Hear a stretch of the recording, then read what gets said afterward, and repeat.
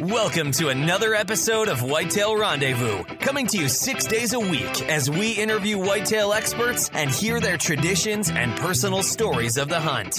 Learn more about the latest gear, discover proven tips, and the latest strategies so you can make your next hunt a success. Now, here's your host, Bruce Hutchin.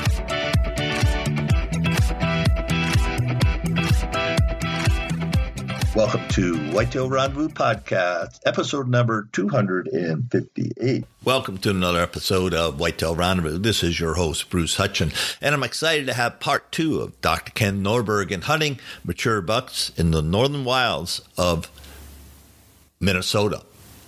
Thinking back about yesterday's show and the last show that he talked about, he brought about a lot of facts that if you put to work, you'll find yourself thinking and changing up how you hunt whitetails, because sometimes what I call run and gun is the way to do it. They spot a track, they've got a stand already set up where they thought the buck was going to be. He didn't show up there, so they just take the opportunity, adapt, and get ahead of the buck and have a better than 50-50 chance of seeing that buck and a lot better chance of putting him down. So listen to the show, take notes.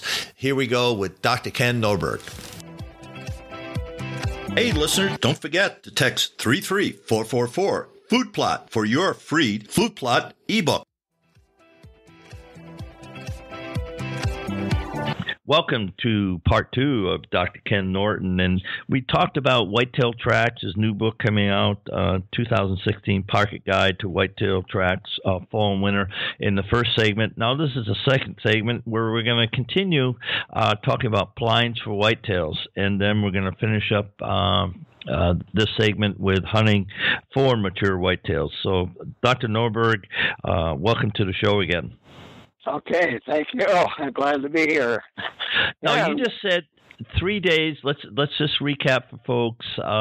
We ended the last segment with when the opener's there, you're sitting your blind or your tree stand, but once day three begins, something else changes over and you change sites. If you're not seeing a deer in the morning, then at noontime or so, you make a decision and you move to a new spot. Now, how do you decide where that new spot's going to be? Well, the way we do it is look for them. Look for their fresh tracks, freshly made tracks. And we do that midday, usually between 11 and 12, and we end up in camp and have lunch, and then we go out based to places that are where we found those fresh tracks of big bucks. And we have we have 12, 13 guys in our camp nowadays. I got lots of grandkids in camp nowadays, and it probably won't be long. I'll have great grandkids out there as well. But we hunt an area now, a wilderness area that's up to 6 square miles in size. And throughout all of those square miles, we have certain trails. They're actually deer trails, connecting deer trails that loop widely through each of these areas.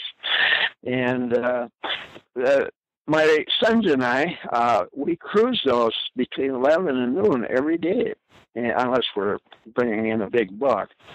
But we cruise those every day. And we learn to do that from wolves. Wolves use the same technique of cruising on certain trails to find fresh scents of likely prey, and we have a lot of wolves. I've been studying wolves now since 1990, and we have way too many wolves in our country. But they've taught us a lot about deer hunting.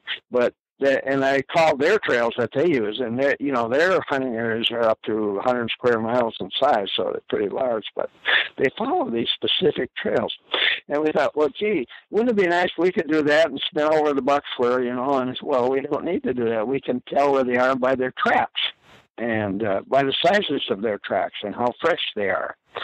And so every day, usually between 11 and 12, we leave our stand sites and head back to camp. But on the way, we'll hike as much as we need to. Usually, we don't have to go through a whole mile to find fresh tracks of a buck, one that's been there this morning, and therefore likely to be there towards sundown today, and probably tomorrow morning as well, as long as we don't alarm that buck. So that's where we go. And we can do this because we don't, we use tree stands. I even used one last year, and we used tree stands during those first 3 days of the season. But after that, and never more than one, we use at least one stand, one tree stand for only one day, and then we'll go to the second tree stand, the third tree stand, and those locations were determined by scouting. But after that, that scouting information isn't worth much, because these older bucks, especially, and a lot of older does as well, once they realize you're in the woods and they smell you or see you or hear you, they know, hey, he's here. He's back in the woods. We got to watch out. And so they know, at least they act like they know that before you mess around out in the woods there, you young deer, you better find out where that hunter is first, so you don't get too close to them. And that's kind of their way of living during that period. If the average hunter could magically make all the trees and all the brush and all the deer tall grasses and stuff disappear for a little bit, it'd be just flabbergasted by how many deer you'd see out there in that square mile. And, a lot of areas, there's 30 of them in that square mile. Up where we hunt, it's a lot less because the wolves eat so many of our fawns every summer. But anyway, you'd be flabbergasted because, before that, you'd been walking around that woods in a square mile or something for days and not seeing a damn deer. How could all those deer be disappearing like that? Well, if you're an aggressive hunter who hunts on foot or makes drives, well, you can drive them out of there quickly. At the end of the day or end of 3 days, there probably won't be many deer in your hunting area.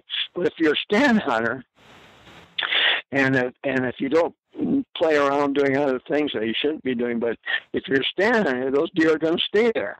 But you're still not seeing them because they find you so quickly, those older ones. Now, that's not true of fawns that are without their mothers or yearlings. Yearling bucks make mistakes all the time, and that's why the yearling buck is probably the most the vulnerable deer in America, and it's probably the average whitetail hunter's favorite target. Oh boy, I got a buck, and he's big. He looks big anyway, not near as big as a 3.5 to 6.5 year old buck, but he's decent, and they feel good about getting him.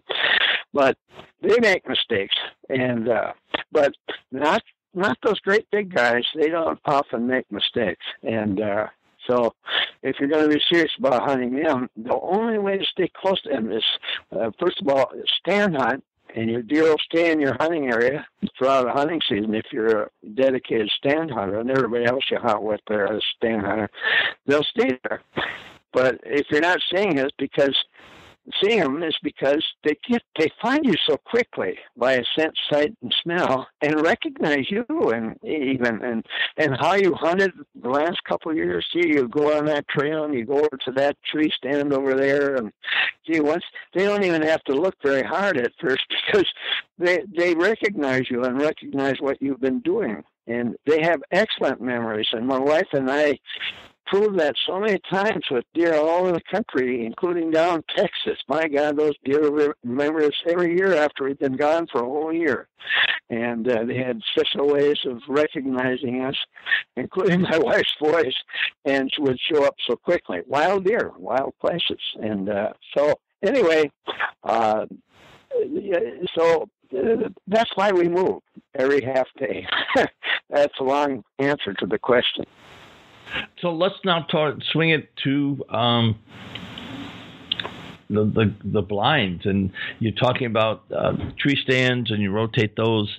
Now it seems to me mostly the majority of hunting is done from ground blinds. Is that true? Well, yeah, natural blinds in the past, but I'm going to be doing most of this season, if not all of it, in one of these new ground blinds that I bought from Cabela's. And I'm really anxious to see how that works out. I think it's going to be excellent. And I was going to say, now, what I've heard, guys that are using ground blinds, they place them well before season, more or less like their tree stands, and then they brush them up, and they mold them into the local area. If they're in the swampy area, then it's marsh grass. Close to corn, it's corn. In the thickets, they'll use the willow or poplar or whatever. In the hardwoods, it gets really difficult because in the oak, then if they're a mature forest, then it's hard to put a new rock in place. I'll just call it that, a new object, because as I've heard, whitetails know everything about their house, their bedroom and their kitchen and their family room and their porch, and something new comes in there, they react to it. Your thoughts on that? I agree 100%. The one thing I don't agree with, though, is sitting in one place long. Not if you want to take big bucks. A ground blind isn't going to change anything in that regard. They're still going to find you. They're going to smell you. They're going to hear you.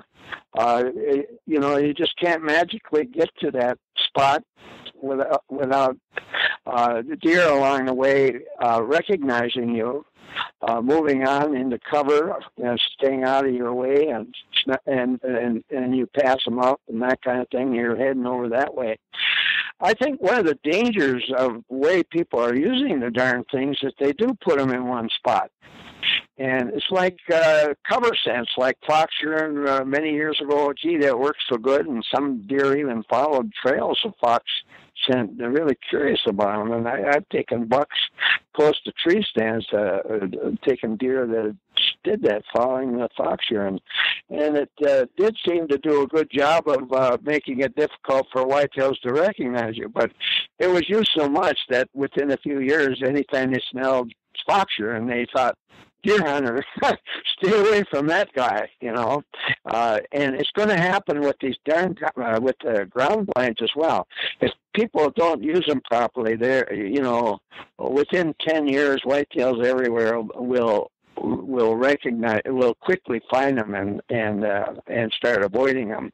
I think right now they're pretty vulnerable to this, but there's two things. You see all these videos on TV and these guys using these blinds, and they're sitting out in the open, and they use them like that. They get turkeys all the time from these things sitting right out in the middle of a field, and you just can't do that with older bucks or even older whitetails, does, but because they're too smart for that, and these blinds have a definite shape to them, and they got, they're square, and mine is teepee shaped.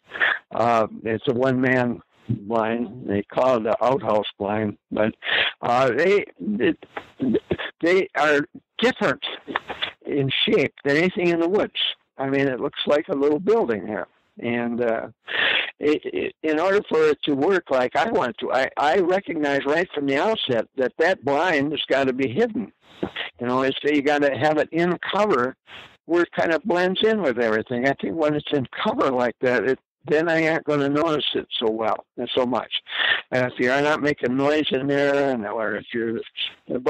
there again too, you got to be downwind or crosswind from where you expect to see the deer if you're going to be successful. But that doesn't mean all the deer in the woods are just going to be upwind of you. A lot of them will end up downwind of you as well, and they're going to identify you as a stand hunter because the source of your scent isn't moving. It's coming from one spot. It doesn't. They can walk over this way and they don't smell it in that way. They don't smell it come back, and there it is. They know you're a stand hunter, and so they're going to start avoiding that spot. So I think to really get the best out of one of these, it's got to be hidden by natural cover, kind of masked a little bit. It can't be out in the open, and you got to move it often. And they're so light and easy to set up and take down. There's no reason why you shouldn't be able to do that. And the way I'm going to do it, like I've explained earlier, every time I move, I'm going to be setting up within easy shooting range of very fresh tracks of a mature buck. And that's the way I'm planning to do it. The nice thing about it is that, instead of depending on blinds that I've built before or spots I've used before, which can wear out. They pretty soon every adult deer in the area knows about that spot. I can use it immediately anywhere I find fresh tracks. I might be heading out in the morning and I was going to go somewhere, and holy cow, here's a buck. He's been walking through here. Look at that. He's dragging this track. I'm going to go to this feeding area. It's just over to the right over this way, a little ways. That's where I'm going to go now. Doesn't matter. I'm not stuck with a tree stand or with a blind that's sitting in one place. My blind is on my back. It's attached to my hunting stool. And I'm going to go over there and come in from downwind, and I can set that up with hardly making a noise. They have to be right on top of me to hear me doing that. And get in there and sit down on my stool and open 2 of the windows. Now, I don't want to open all of them because I don't want the silhouette of my head seen moving in there. I just want it to be all nice and black behind me. And put on my head net. Even though I'm in there, I still feel I need a head net because the human skin is so bright and easy to spot by whitetails. And so you need the head net, and you should have gloves on your hands as well to prevent that from happening. But another thing that, you can do it from then, that gives you the best concealment possible, I think, in the woods. It's better than natural cover. You're completely 100% safe from being seen moving in there. You can stand up and stretch your legs, lean back, look around without being seen. You can't do that in a tree stand. You can't do it on the ground in natural cover. You got to be very still there. And the thing is lightweight, easy to carry around the woods, and you can have a virtually silent setup with it. And it'll provide some protection from cold breezes and precipitation. They say light precipitation. I don't know if that means if it's heavy, it isn't so good, but we'll see. And like I say, you can occasionally stand and stretch. And boy, if you're a stander, you get to the point where, God, you got to do something. You got to straighten out your legs and lean back and stretch the muscles in your back and that kind of thing. Boy, they can't see you doing that when you're in one of these things. It's going to be a wonderful thing for deer hunting if it's used properly. And if everybody uses it wrong, it won't be long. Doggone whitetails will have them figured out. And they won't be near as good as they were at one time. Just like tree stands, they were so amazingly effective back in the 70s and 80s, but they're just not near as effective now as they were back then. But anyway, so one thing. Yeah, let me throw this in. One thing, I know on the farm we've been hunting on and off for 50 years, and then of late I go back there every fall. We have stands that we've killed bucks, sometimes mature bucks, and mostly 2.5, 3.5-year-old bucks. We've shot from these stands year in, year out, and of course shot does because they're right in funnels and pinch points, and they're strategically set, and year after year they produce. And I think of big block blinds and tower blinds and all these blinds that have been standing in the same place, the same spot for years and years. I know one place I hunted in upper Wisconsin, they used to have a deck of cards. It was a deck of cards place, and they take all the face cards, and then if you got the ace of diamonds, right where you're going to go, and the king of hearts and the jack and all the other. And that's how they divvy up the stand. Yeah. But that's years. I mean, that we're talking 30, 40, 50 years of hunting, and they haven't changed anything, but yet every year, they're competing with the wolves, but, they take deer. Now, what's happening that I've heard, talking to people from North America, more and more guys, gals, and kids a kid can shoot anything as far as I'm concerned. If it's legal, have them pull the trigger. And same thing with with women who haven't hunted. Anything legal, pull the trigger. But for the guys and gals and even kids, that have been hunting for a few years, everybody's kind of saying, hey, I'm going to let the little ones go so they can grow. And we're starting to see more deer off our farm A couple of years back, we took a 160, a 135, and a Pope and Young qualifier, or 125, plus other deer. But we're seeing larger deer just because we're letting them go and grow. But they're still coming by the same stands we've had there for 10, 15, 20 years. Yeah, we have to redo them, but the same box blinds and the Taj Mahal, blah, blah, blah, blah. And yet every year we see deer from those blinds. So help me understand, how that all works. Well, I can remember, back in the 80s, 70s and 80s, we built, that was before, you could buy any portables in a store. Back in the 70s, tree stands were unknown.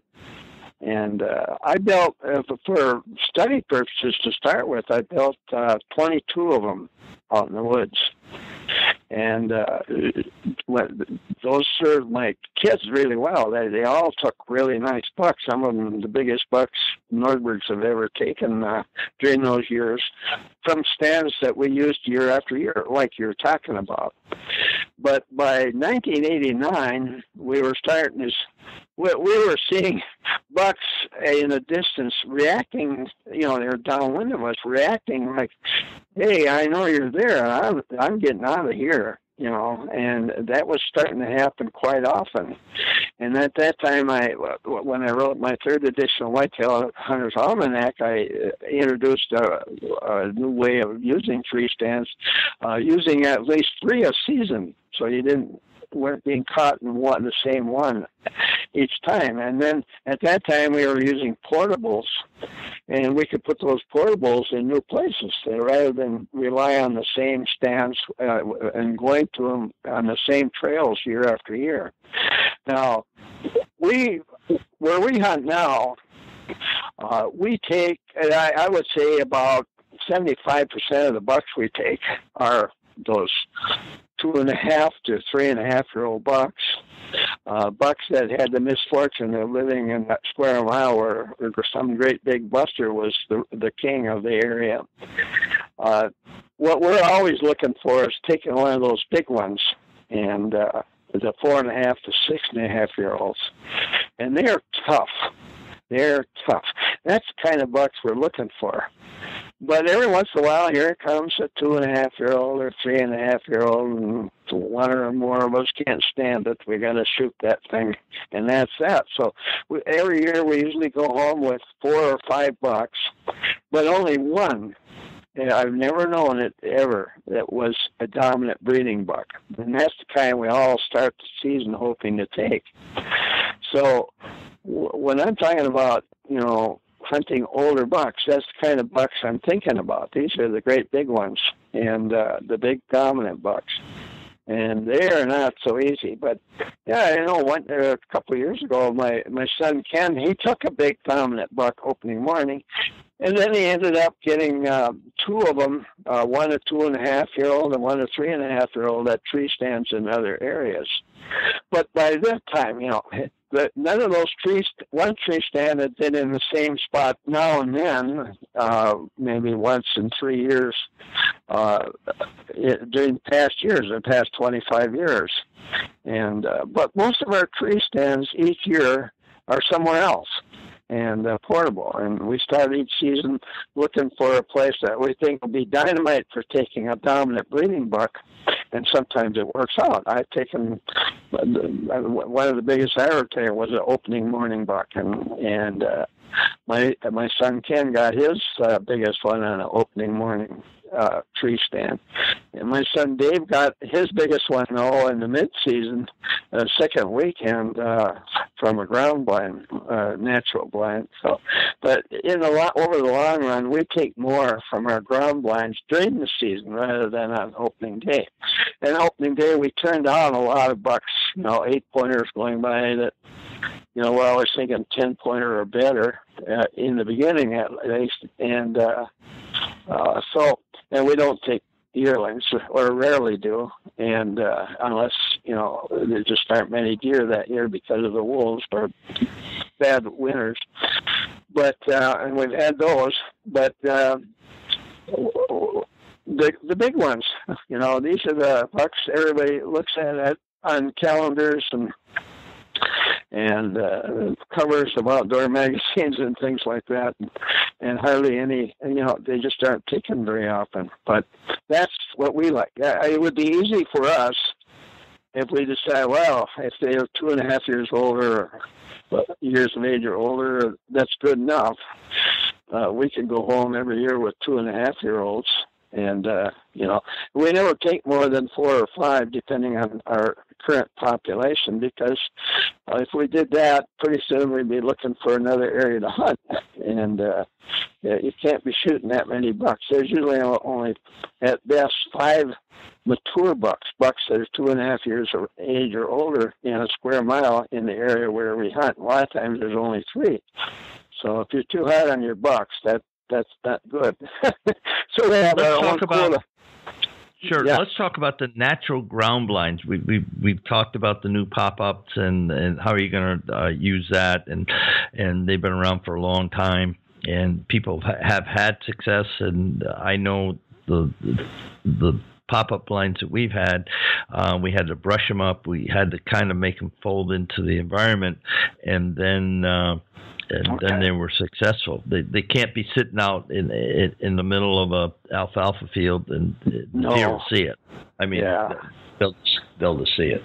So talk to me about building. We're going to finish up the show here, and talk to me about selecting where and the types of materials you use to build a ground blind. How high is it? You know, everything about it. Okay.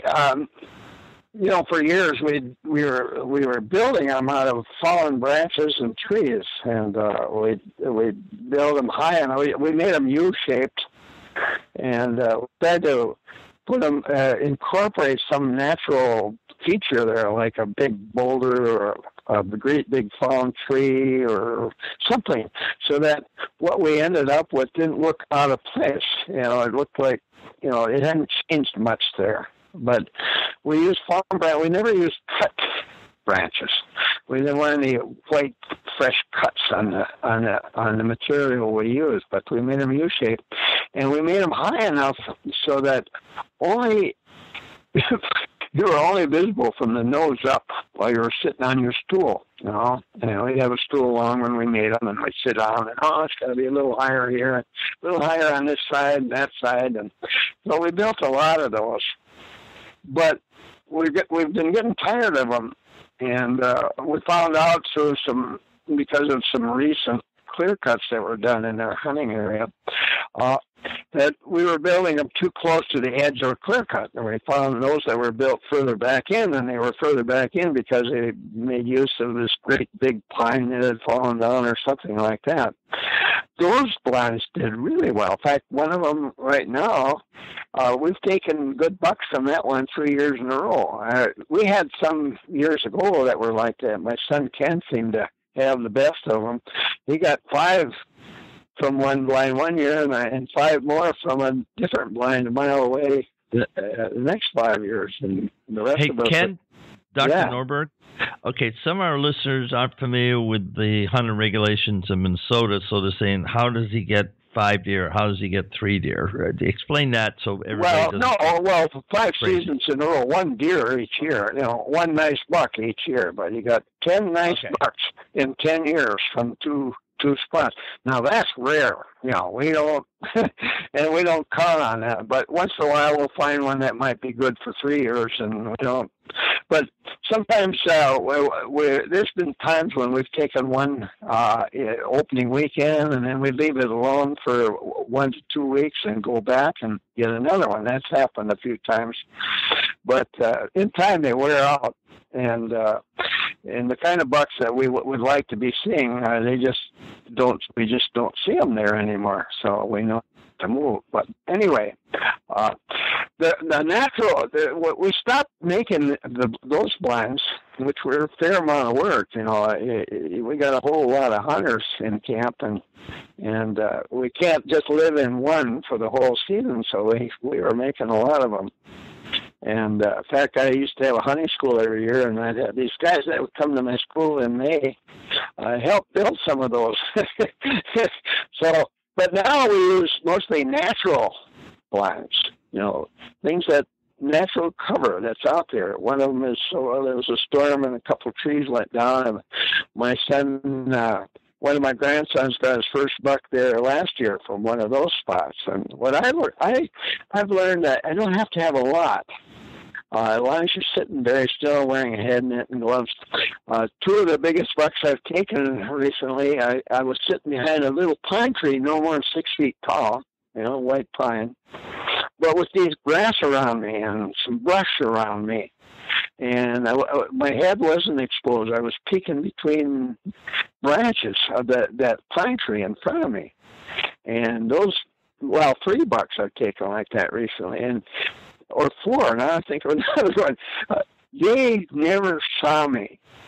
And I poked my gun barrel through that space between those branches and used that little tree for a nice rest and took a very careful aim, and I shot them all in the neck. And down they all went.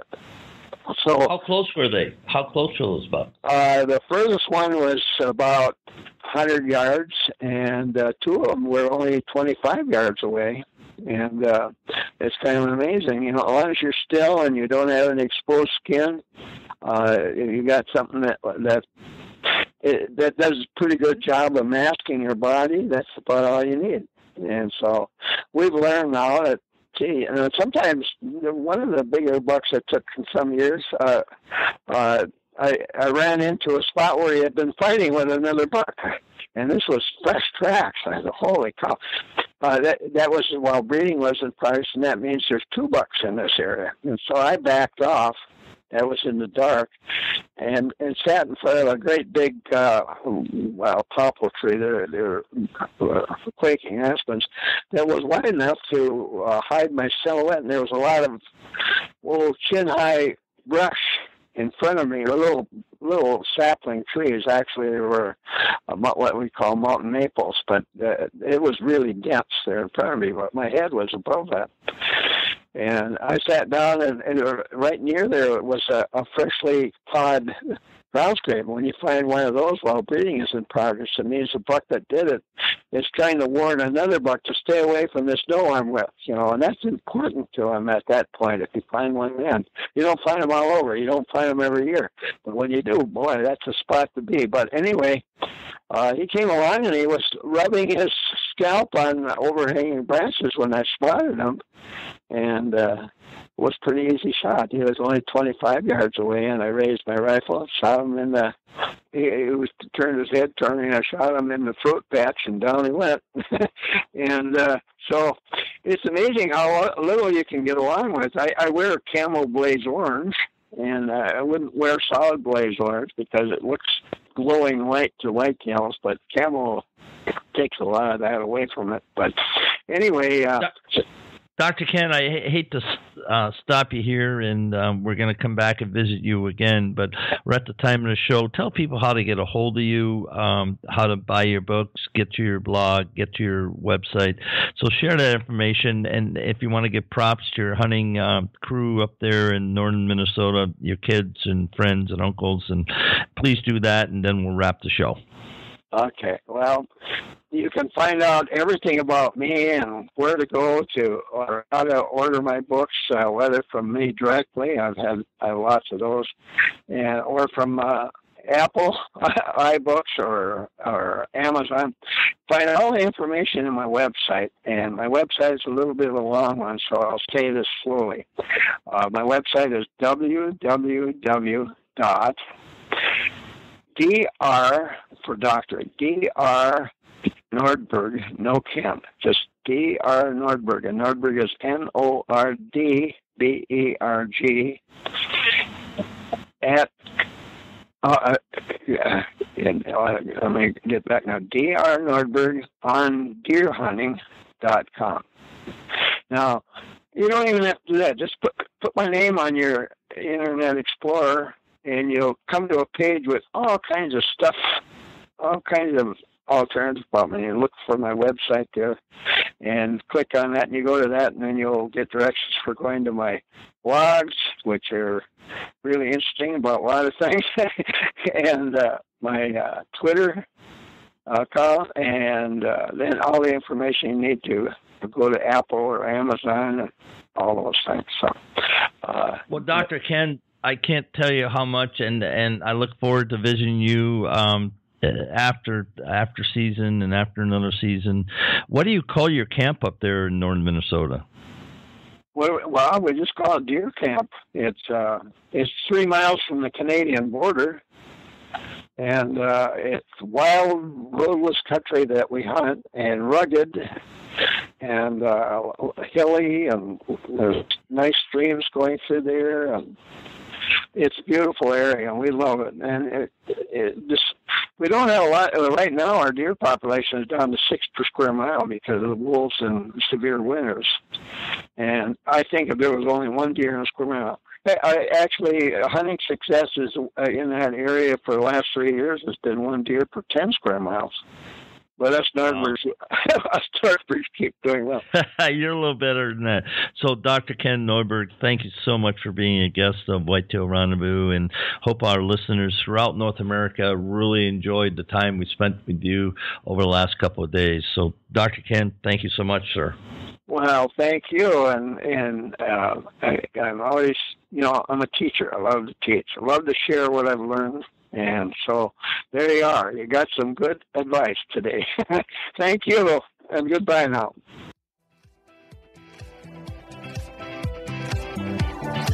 Make sure you tune in to the next show. We're going to go north of the border with Henny Mora. Now, Henny is an entrepreneur. Actually, he's a software entrepreneur, and he makes plugins for WordPress. What does this all mean to you, my listeners across North America who love to hunt? Well, a lot of you are building content. A lot of you are taking videos. A lot of you are writing articles and taking photos and posting on social media. Henny has tools that can help you do a better job, be more efficient, and more effective with getting your word out and building your relationships with your clients, with your friends, with your neighbors, and with your audience. So it's going to be an interesting show. Henny definitely has game, and you're going to want to listen to him. Thanks for joining us. Be sure to tune in tomorrow for another episode of Whitetail Rendezvous, where you can listen and learn from the experts so you can be more successful on your next hunt. Until next time, listen, learn, and succeed.